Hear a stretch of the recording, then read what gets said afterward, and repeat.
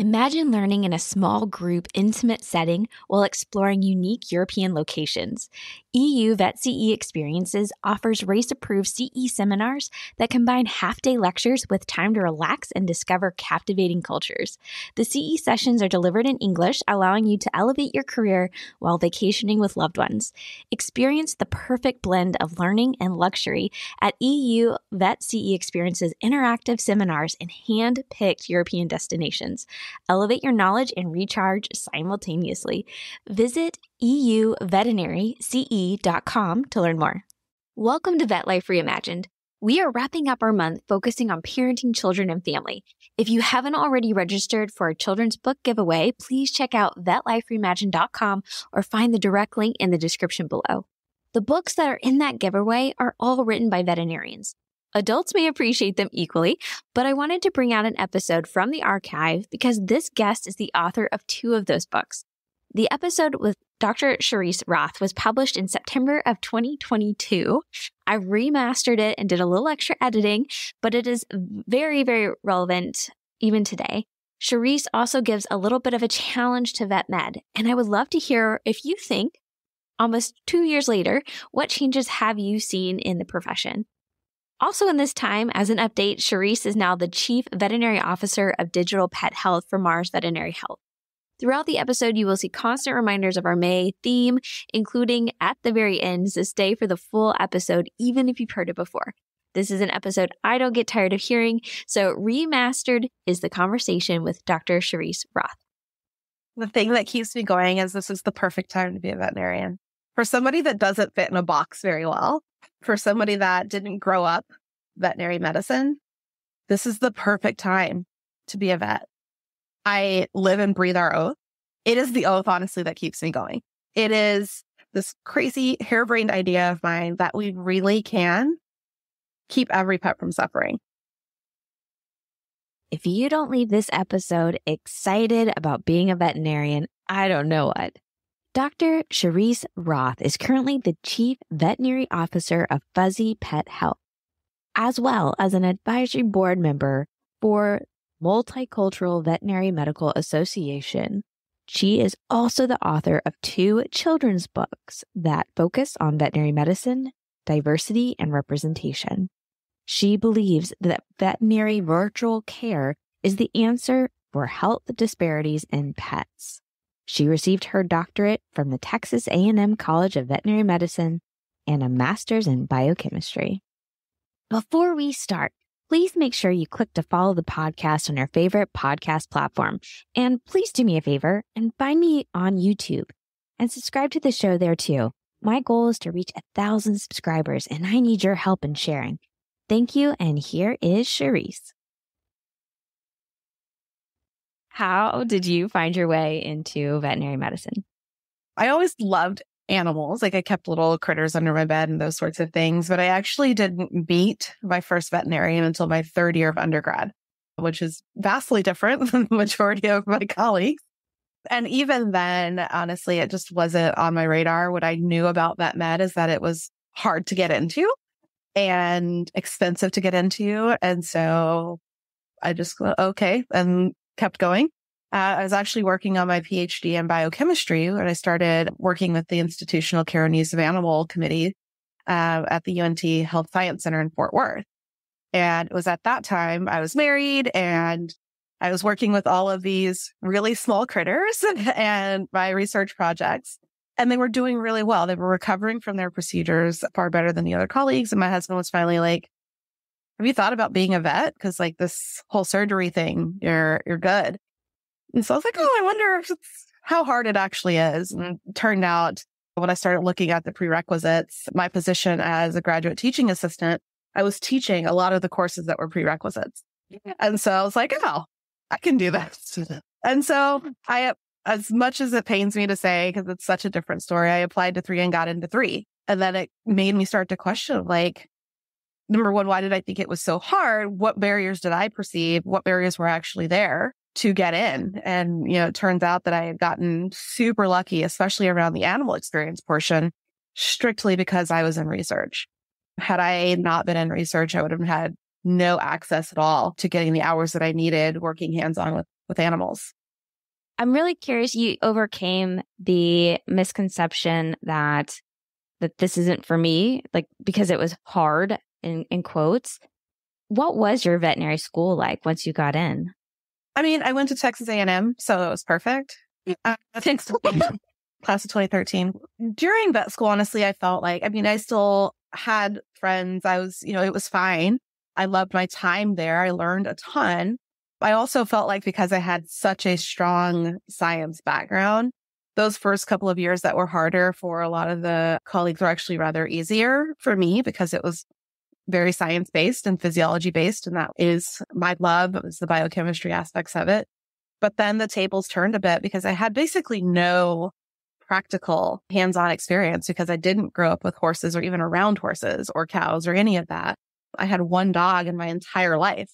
And so even the most basics of animal handling that seemed second nature to all of my colleagues, I never had access to any of that. And so I had to very much so learn day one, how do I do this? And so it was definitely a different type of experience, but I felt like I came out better for it. My fourth year, I wrote my clinical fourth year. So I actually presented a curriculum to the curriculum committee because I just didn't feel like the traditional small animal versus large animal track really got me what I was seeking from veterinary medicine. So part of the year I was in Australia learning advanced surgeries on exotics. And the other parts of the year, honestly, I was in ERs, being baby doctor in ERs, overnight facilities, exotics clinics, where it was extremely hands-on and really got to push those boundaries of making those clinical decisions. So when I came out of vet school, I was ready to practice. Wow. I'm so glad you shared that because I don't know how many people realize that they can do that. I always say it never hurts to ask, right? The worst they could say is no. Exactly. Right? But I had been, I taught all through vet school because it was really expensive. I did take out student loans, but that was for the tuition expenses. Mm-hmm. And so for the living expenses, my husband, he was veterinary assistant at a clinic in Bryan. And I was teaching. And so I was really experienced in putting together clear curriculum with objectives and goals and all of those sorts of things. And there's a layer of support there. Back in the day, it was Kenita Rogers and Dan Posey that were the associate deans at that time. And, I would sit down with them and go through my plans. And they really did a great job of working with me to take care of them. Now, you mentioned your husband was a veterinary technician. Is that how you met? Or is that how he kind of gave you the push of you can do veterinary work? Megan, his dad was my undergrad advisor. Oh, so I knew his dad. I know it's a little bit scandalous. I knew his dad and his sister years before I met him. And so they were actually like, you should really meet Jeremy. And I was like, okay, yeah. And then one day we randomly met in the halls or in his dad's office, actually. And I didn't know who he was. And obviously he didn't know who I was. And so we met. And then a few hours later, his dad introduces us. And I was like, oh, hey. And he was like, we literally just met. And I did not remember that I met it. Oh, so, but we've been married now for 16 years, together for 18. So. Wow. Oh, that is so cool. Well, and it sounds like just reading some of your story that you have had some lucky relationships and meaning just the people that you end up being around and working with have really made a huge impact in your trajectory, your decisions. So like going back to, you didn't even meet a veterinarian until college. Can you share a little bit more about that? It sounds like just who they were also helped you realize what you could do as well. Yeah. And I mean, like I said, when I met him, it wasn't, gosh, this is so embarrassing to tell the story. So I was in a vertebrate zoology class. And so part of the class was we would tag or trap animals, or we could get roadkill and identify roadkill. Just basically as a way of surveying the populations of animals that were in the area. And so I had gotten this critter. I won't name what the critter was. And I didn't want to take the entire critter in with me. And so I called now my father-in-law who's passed, but I called him and said, hey, I need to take this skull off. How do I do that? And he was like, oh, you should go. He sent me to the vet clinic, and that's how I met Dr. Gowdy. And we'll take it off. We met, and he was just a nice guy. He's Aggie veterinarian too. And so it was at least my first experiences were, it's just a very typical veterinarian, right? We're all willing to help, especially students. He was a student of my father-in-law as well. So he knew what I was trying to do. And I ended up doing like a 2-week rotation with him, just trying to figure out what are the things I want to do in my life. And like I said, I had gleaned from veterinary medicine that it was hard and expensive. And I already had so many student loans and all of those things that it didn't still register as a viable career path for me. But that's how that went down.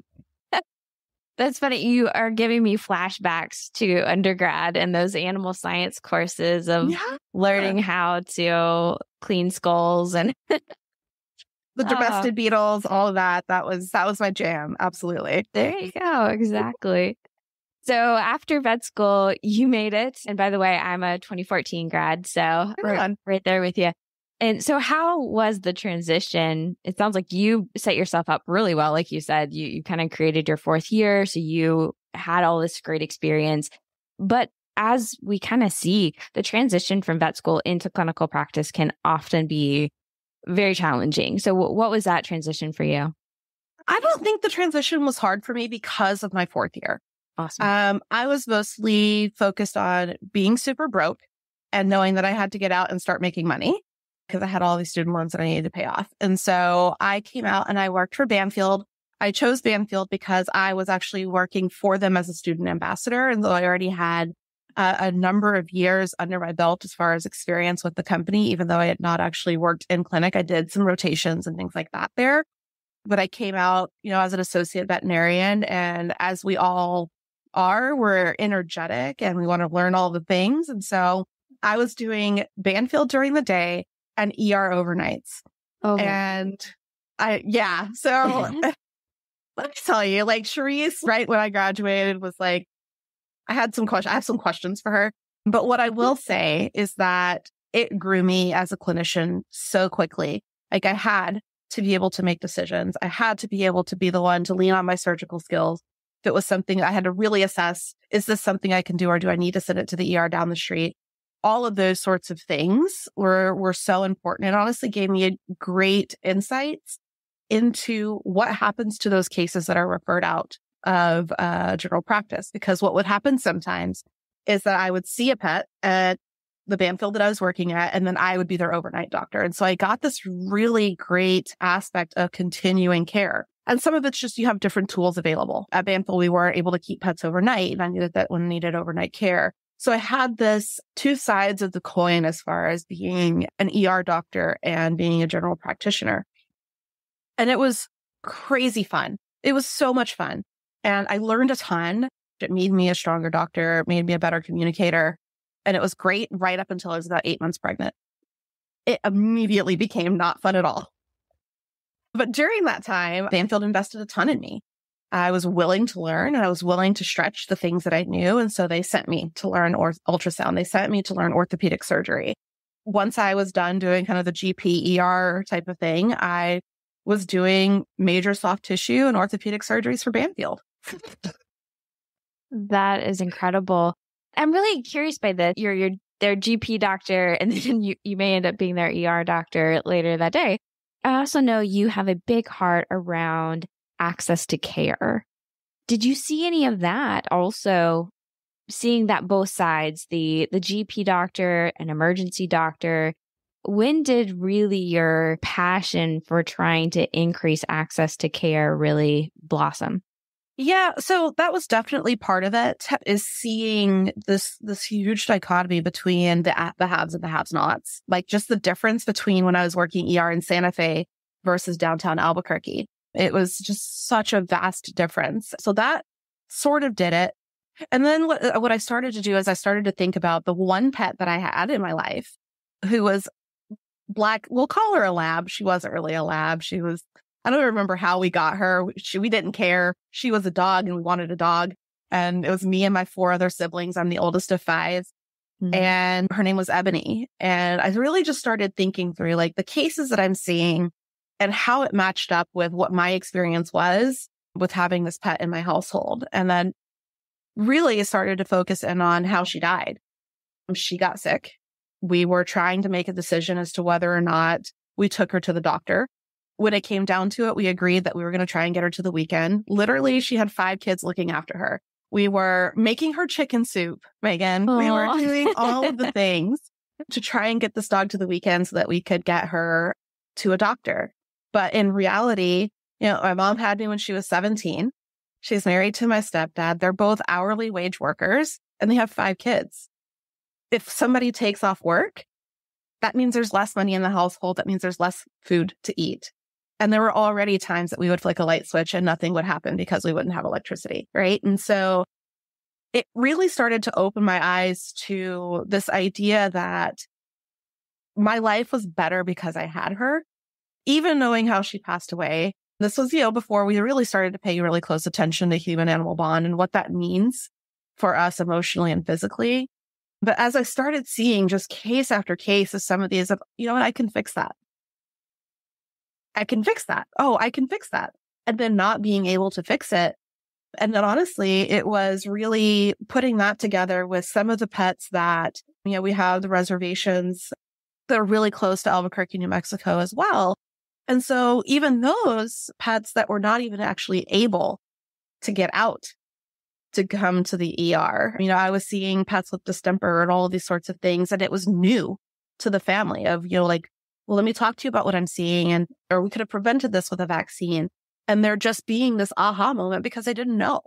And so for me, that meant there was this clear disparity that honestly, I didn't know about because I thought I was special, right? I thought that maybe that story of Ebony dying in the backyard was a one-off. Maybe it was something different. And in reality, it's the majority. It is the majority of pets that don't have day-to-day care.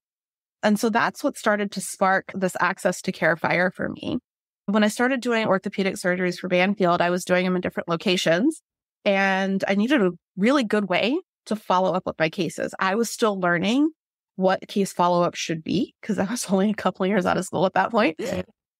And honestly, the progression of the cases, how are they healing? So that I learned more about myself as a surgeon and clinician. I started connecting with people via FaceTime or back in the day, Skype to say, hey, or can you text me a video of Fifi on her walk so that I can see whether or not she's putting her leg down the way I want her to, and really started connecting with these pet parents on a remote basis. And so it became, I would spend face-to-face time with them pre-op and of course the surgery drop off. And then my follow-ups were all remote. And I was like, okay, there's something to this. By that time, I was a mom of 2. And I still very active. I was leading hospitals at that point and knew that I could do more. And so I started looking into, everybody does all of the same Google searches, right? Of veterinary medicine from home, all of those sorts of things, and ran into Just Answer and a whole bunch of others. And, just did some soul searching of like, okay, what is it that I'm seeking from this? And is it possible? Is it there? And I realized that it really wasn't, but I got close. I found a company called Ask Vet. I think I was like doctor number 15 or something like that. They were still pretty new at the time. None of the doctors on the team knew each other. Nobody talked to one another. And so I really just started asking really annoying questions to the CEO and his wife at that point that they didn't have answers to. And so they were finally like, you keep asking us these questions, just bring us solutions. And I was like, hot dog. And so I started coming up with these things like quality of care, like continuity of care, continuity of messaging throughout a telehealth team, and was able to grow and scale that team to a really large team. At one point, it was 150 doctors. And they were, all contractors and working schedules. And the experience for the pet parent was great. They became Banfield Vet Chat. And since then, I had parted ways with them. But then, I valued my time in clinic. And so I went to working in clinics and trying to figure out how to get this message out that our oath is so important to us. It's why most of us are here, right? And that there are regulatory and legislative things, frankly, that impair us from being able to perform our oath to our full capabilities. And so how do we do that? And it's that access to care piece of it. It is that the way that we can move out of our way to get as many animals as possible the care that they need is that we have to have real impactful changes within veterinary medicine. That's how that came about. And so since then, I've been a squeaky wheel, presenting cases, telemedicine cases of start to finish. Yeah, I never put hands on this pet, but here's how they came in. Here's what they did while they were with us. Here is the outcome. And really talking through these somewhat can be seen as heretical ideas as to how we can really start to expand our reach as veterinarians. And it's not just for pets that we're talking about here, right? We're talking about for food animals, for equine. It's for research animals as well. There's all sorts of these aspects of our oath. It's the relieving animal suffering. It's the promoting public health and sharing our knowledge that I think that we should be allowed to focus on. And I think that if we kind of get back to the basics of what our oath actually means to us, we'll start to see some relief as far as the access to care issues. And honestly, some of the veterinary shortage issues too. Yeah. Oh, that's a good point too. I think there's been a lot of changes in the world in general. Like technology is vastly different today than it was even when we were in vet school. I agree with you that there is a call for, all right, so what does this oath really look like in our today age? Yeah. And going to your other point that since you brought it up, not only can we better serve our pets, we can also better serve ourselves, our colleagues, as having this as a tool. So you built a team from 15 to 150. What have you seen in the lives of these veterinary professionals? They're able to balance. They're able to maintain boundaries. I actually celebrate boundaries. Those are the things that I love because it is so important for us as clinicians to model for newer doctors that are coming out, for our technicians, our nurses, our receptionists, what responsibility with boundaries looks like. Because we are who they're watching. We are de facto leaders. We are the leader of every case that we see, and they're watching. I will say this. I don't hurt for doctors. I don't hurt for technicians. I don't advertise my roles. And the reason is super clear, that there's this level of freedom with being able to help people that are seeking veterinary knowledge. They're not coming in because they have to. They are trying to figure out what is the best next step. There are no physical characteristics that keep a person from providing telehealth to a pet. And we know that practicing in hospital breaks you down after a while. It's the 80-pound dog that tries to jump off the table. It's the cat that tries to climb your leg. It's those sorts of things that physically break you down. And so what we are left with are clinicians with the heart, mind, and soul of, I want to do everything to help this animal, but physically can no longer do it. Back injuries, hip injuries, knee injuries, you name it. And so what we've done is we've removed those doctors from the workforce because, if they can't work in clinic, then they're not working as a doctor anymore, right? There are air quotes for that for sure. And so what we know is that it's the mind and the heart of the clinician that matters the most.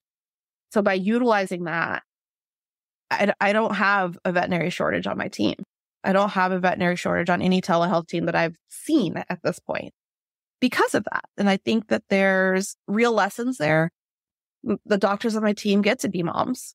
They get to take vacation. They get to care for their family members, even if they're not the one that's sick. There are all of these sorts of things that are honestly that really don't happen every day in clinical practice, especially without guilt, right? That even if you are able to take time off, there is that secondary guilt of, well, what pets aren't going to get seen? Are my technicians still going to get paid even though I'm not there to give them hours? There's so much of that built into being an in-practice clinician. And it's important that we have in-practice clinicians, but I think that we can support them differently. Like, for example, do all 4 days of the week have to be in clinic? Or can one of those days or one of the weeks out of the month be an at-home day where you're seeing telemedicine cases and are able to recharge? People that we see by telehealth, these pet parents are so grateful If they do get cranky, it's not with us. It's about, more often than not, things like not being able to get pain medication because their state regulations say that we can't prescribe it. And even with those, it's such a different feeling. There's more of a feeling of helplessness rather than anger. Versus in clinic, there's a lot of kind of the financial pieces of it, all of those aspects that can complicate things and can complicate the communication. Yes, I remember you telling the story of, it was a video conference, and the pet owner got on and asked if you were the doctor, and you said, yes, I'm the doctor. And they just broke out in this huge grin, that they great. Actually could speak to the veterinarian. Like they realized, oh, I have help now. Yeah. And it was more than that. This was a Black family. They'd never met a Black doctor before. Oh, they'd never seen a Black doctor. I have an even better one. This was when I was in practice. I walk into an exam room. And there's this little Black girl and her mom. And I walk in, and I'm not wearing a coat, but I'm wearing scrubs and I'm wearing a stethoscope. And the little girl stops and she goes, Mom, you said Doc McStuffins is not real. And so for the people that don't have kids, Doc McStuffins is a veterinarian for stuffed animals, right? Yes. And it happens to be a Black female veterinarian. And this little girl's world shifted when she saw me. Her whole world shifted. And so it was one of those things of like, I still sometimes actually get emotional about it because I know those moments. It's why I created the children's books, because those moments are so pivotal. It can be something so small. I was coming in to vaccinate her dog. I wasn't saving its life. It was just knowing that she could be because I am. It was just that simple. And even that is access, right? Maybe we created a veterinarian that day as somebody that's going to grind day in and day out for nothing more than for pets to be happy and healthy, or for animals in general to be happy and healthy. Yeah. And now I can talk about your books, which I was already going to try to get to. I love the idea. The title even can hit a lot of us in veterinary medicine, is what is a doctor? Because I still have a moment that was traumatic for me. It might have made me just even more defiant. I don't know. But I had a set of grandparents. I had a set of grandparents. I think this is while I was going through vet school, who basically said to me, we're just waiting for you to decide to be a real doctor. And that is so hurtful. We go through so much. And I think more than anything, we care so much about what we do. And we know what we do is important. To layer that on to making sure that everybody feels like they can be a real doctor, a veterinarian, is really inspiring. So I want you to tell more about your story behind the children's books and how they both came to pass. I do remember you said you must have been inspired because you said you wrote those books a week apart? Yeah. So. Yeah. It's interesting. So book one, What's a Real Doctor? It's my two sons, Tristan and Cooper, explaining to their classmate why their mom is a real doctor. So in book one, Clara is actually one of their childhood friends from very, very early on. And they're talking through all of the things that we do. So vaccines, doing surgery, patient recovery, writing prescriptions, all of those sorts of things that we do. The exact same in human medicine. And at the end of the day, we're real doctors. We're just a little bit cooler because we get to work on animals. Totally. Totally. And book two, What does a real doctor look like?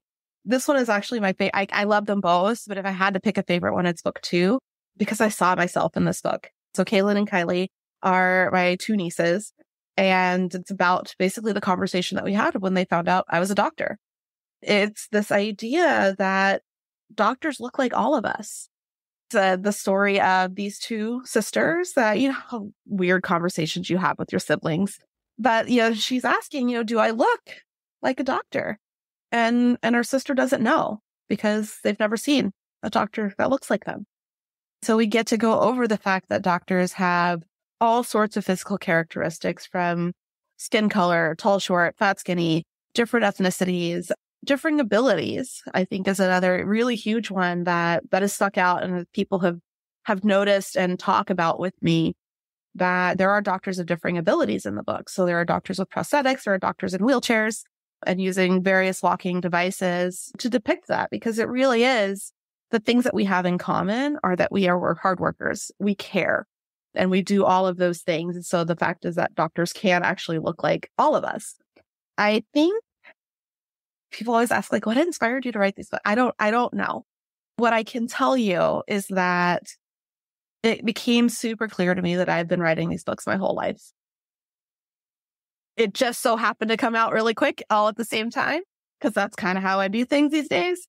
I mean, much like the decision to go to vet school, right? It's like, yeah, I think I'll do that. And then within 9 months, I was sitting in an orientation. I'm very much so a decide to do things, and then boom, you just get it done. And so that's how it happened. I woke up at 3:00 in the morning. I wrote myself a Post-it note, "What's a real doctor?" Put it on my nightstand and went back to sleep, and woke up and wrote them in pretty rapid succession. And I do think that it's the books that I wish were around when I was at the age to read them. Yes. You've had a lot of people embrace them and get them to hand out. So what stories have come from this adventure since writing and publishing them? Oh man, I had one this is a male veterinarian, and he had gotten a copy of What Does a Real Doctor Look Like? And I guess it was his wife that showed the book to the daughter. And she was like, I already know what he looks like. I don't have to read this book. And, and he told me, the dad, the veterinarian, was like, I didn't even realize how much she really needed this book. Because her response was, when they asked, what does a real doctor look like, since you know and you don't need this book? She described an older white male. Wow. Yeah. And so there was that. There was another mom. This was in LA. She came up to me, and her son was in a wheelchair. She said, I just wanted to thank you, because he really does want to be a veterinarian. And there are no books that depict differently abled veterinarians. And she was like, and now he has one, and his name is in it, right? And so I wrote his name in it and put a message that doctors look like all of us. There's some of these, it's just kind of wild. Like I very much so have this mean girl in my head sometimes of like, why are you doing this? Nobody's going to read these. Maybe you're going to sell 5 of them. And it's just it's not from logic, right? It's totally the mean girl in my head. But it's been honestly overwhelming. I am always shocked at the numbers of people that show up at the book signing, either with their own copy already or ready to purchase, and want to hear it and want to hear from me about my story. And it's wild. It's really wild. It's not anything I ever imagined that I would be doing, but here we are. Yeah. Well, and I think it is so good to start young, because even if the book doesn't turn that child into a veterinarian, it just opened up the world to them. And what are some recommendations, pieces of advice, wisdom for people going through veterinary life that may have a similar experience to you, being the less than 2% in veterinary medicine? So I'm going to answer this with a bit of a story. So when the Capitol riots and all of that happened, I found myself, it was right around the time of Breonna Taylor and George Floyd, all of those murders. And I'm a mom of biracial children. And so I was really battling with this feeling of helplessness, anger, frightened, and guilt, right? So I was angry that, I see these people that look like me that are dying and being murdered. I was angry that people that didn't look like me could get away with something that I could never because of the color of my skin. And I felt guilty because I was so glad that my kids could pass as white. Because then maybe they didn't have to deal with some of the things that I've had to deal with. And maybe they'll be afforded different liberties than what I have. And I've written this open letter to my colleagues about how that feels. Because I was like, God, I can't be the only one that feels this way. And I knew that I wasn't the only one that felt that way. And what happened is that I had somebody message me. It's Marie Soto Quicksalt. And she at the time was the president of the Multicultural Veterinary Medical Association. That group of doctors and technicians and veterinary professionals has been life-changing. And so the message to people of color, honestly, it doesn't have to be people of color, right? The people that want to see all parts of veterinary medicine is join the Multicultural Veterinary Medical Association.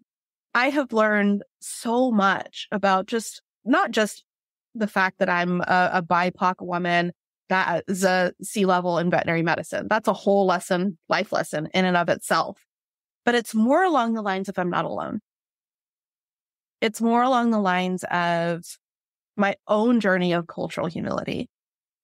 It's learning to do land acknowledgements in these places that I'm invited to speak on access to care and diversity, equity, and inclusion, because it gives me a moment to sit and think about who lived here before we built this, who lived here, what was this place like before we gathered. And that's where I learned those sorts of skills. And so I would say it's absolutely, like I said, been life-changing to be a part of that group. It's helped me to not feel so alone. It's helped me to feel validated in some of the things that I knew felt like a microaggression or even sometimes macroaggression. But because the vast majority of my colleagues are white, I didn't have a safe place to go and be like, girl, you would not believe what I just had to put up with. And it provides that safe place. Outside of that, I would say to the rest of my colleagues, let's open our eyes. Let's take a step back from what veterinary medicine could be, get a lay of the land. I think our oath is right? Our oath, I 100%, these are the things that allow me to sleep at night. I think our oath is right. I think how we're approaching it now in 2022 can be done better. And it's those things that we have to put our arms around so that veterinary medicine, quality care can be accessible, and so that we can start to preserve the professionals that are in this field. So that would be the other word of advice, is to take that step back of your day in and day out and talk to people that don't go to veterinary clinics. It's not because they hate veterinarians. It's not always because they don't have money. There are all sorts of reasons to not be accessible, because we've said you have to come to me. And so there are lots of things like that. Those are the key things that keep me up at night, or the things that I would invite my colleagues to think about. It's the pet that can't get Rimadyl. It's the pet that can no longer get gabapentin because they haven't been seen in 12 months. But we know that they have disc disease and they can't pee without an anti-inflammatory and gabapentin, can't posture to do it. It's the pets that are so anxious that they pee and poop and vomit all over the car on the way to the clinic, but they can't get a prescription because nobody's put hands on them, because nobody can. It's those pets, it's those interactions that keep me up at night, and how we do better for those animals. There are plenty of animals that we can't put hands on that we're able to get a veterinary client-patient relationship for. We eat a lot of them, right? And so how can we do better for the animals that have names, for the animals that are bonded to humans like us, that keep their humans alive longer, that keep their humans happier? How do we do better for them? From a public health standpoint, we have pets that come in covered in fleas, but are experiencing a toxicity because they got heart. And I can't give them Bravecto, right? I can't give them something that I know is safer and is more effective because of what state they live in. And the kid is holding the pet. The kid is holding the pet during the telemedicine visit because that's their person. And there are all sorts of these stories happening every day. It's not until we start to talk about those stories that things will change, right? We have to talk about them. We have to be uncomfortable before things will actually start to move. And there are some states that get it. There are some places that do this. And what that means is that those licensed professionals in those states can continue to work well beyond their physical bodies, continue to care for pets, continue to care for animals. All of those sorts of things are vital to being able to protect veterinary medicine and protect these little critters that we love. So those are my words of advice. I waxed a little poetic there, but that's But these are the things that keep me up. And how do I do this well? How do I do this safely to protect these animals and my colleagues? And maybe that'll be the answer to this question, because I see how much you care and I see you carry a lot of these concerns. You even use the term keep me up at night. And I think a lot of our colleagues also care deeply and struggle with some of these feelings, whether it's they feel alone, they don't feel like they can talk to anybody, or they are just tired of sending home a patient where they really feel like they could help. What keeps you going? I've heard you say how much you love being a veterinarian. What is it that keeps you going? The thing that keeps me going is this is the perfect time to be a veterinarian. For somebody that doesn't fit in a box very well, for somebody that didn't grow up veterinary medicine, this is the perfect time to be a vet. I live and breathe our oath. I believe all of the same things. It is the oath, honestly, that keeps me going. It is that. It is this idea, this crazy harebrained idea of mine that we really can keep every pet from suffering. That we really can continue to impact public health. And it's just a matter of how we do it. There is this whole industry is just, I'm not going to use the word rife for disruption, because disruption in veterinary medicine has this very negative connotation to it, because we're type A and we like routine and we like safety and we like numbers and all of those things. And so I will say it is ripe for innovation. But when I say innovation, I mean we have to re-examine everything we thought we knew. It's the perfect time. The technology is here. The mindset of the pet parents, the mindset of the animal caregivers is right. And so it is more of a matter of how we get there versus if we get there, more than anything. And so I'm super psyched to be a vet. I can't imagine doing anything else. I get to handle these amazing cases with my team of how do we make this work for this pet? How do we make this work for this family? And we get it done. If it's calling a clinic that they've seen, any of those sorts of things. And so we're rewriting what care delivery looks like. Like, how freaking cool is that? It's just the coolest thing. We're rewriting what it means to have a veterinarian in a pet's life. It's more than just 20 to 30 minutes every 18 months, which is the average. We can actually be a part of our patients' everyday lives if we nail this right. And maybe, just maybe, we'll also be the voice that they listen to over their breeder, over somebody that is a Facebook poster. If we do this access to care thing right, we can be in all aspects of an animal's life, which is where we want to be. We want to be able to prevent things before they happen. We want people to understand why they're giving medications and adhere to it so that they're compliant. We want to see that pet live longer. And oh, by the way, when it's time for them to die, we want to be there too. We want to talk about that before it's a surprise. And we can be there for all of that simply by nailing this access to care. So yeah, I'm super jazzed to be a vet. I freaking love it. It's the perfect time. Like, I feel like sometimes I'll have friends who'll be like, oh my gosh, I should have been born in the 70s. No way. I was supposed to be an 80s baby. I am supposed to be a veterinarian in 2022 because it'll be me and my colleagues that actually make this into something that we can sustain ourselves and the animals we care for. It's perfect time. Oh my goodness. I'm having a hard time sitting in my seat. You've got me so excited. It's super exciting. It's now. I agree. I love that. Well, I'm so glad to be able to share this with everyone. I want this to just revitalize our whys of why we're here in this field.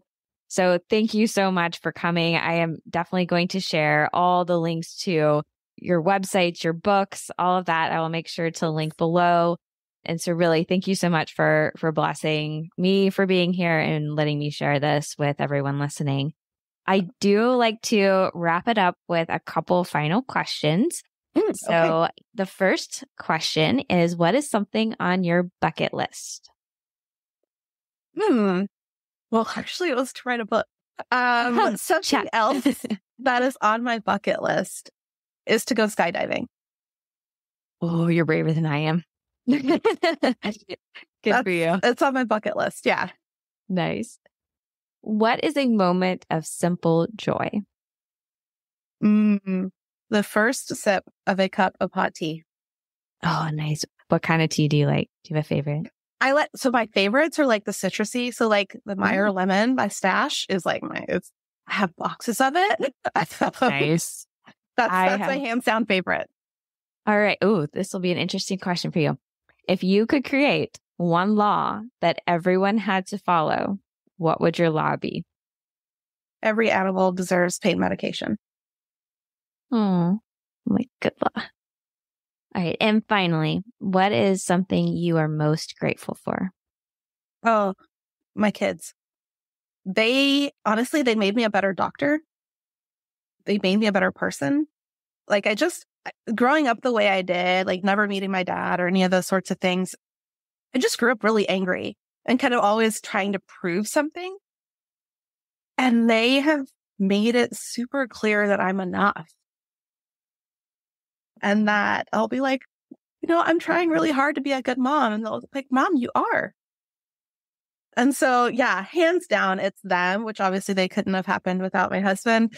But yeah, like the whole being a mom thing, I was not prepared for how much it would improve how I see the world. And honestly, just make me better. What's the craziest thing? Make sure you check out the show notes for links and resources that we've discussed. And also make sure you're following me, Megan Sprinkle, on LinkedIn to catch information about the May campaign. And subscribing to the podcast on audio and YouTube is a huge help to the podcast and totally free for you. I hope you'll continue to be with me on this journey. It's going to be a huge year, and I want you to be a part of it. Thank you, and until next time.